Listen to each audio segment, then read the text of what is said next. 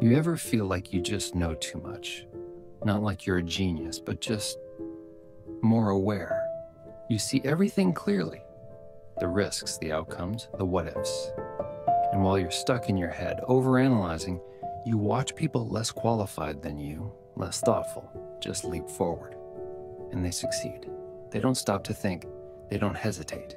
They just act, and somehow that's enough.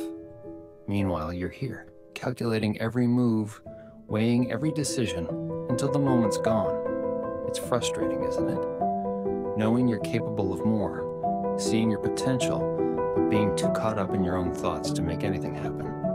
You see all the possibilities, and instead of freeing you, they keep you frozen.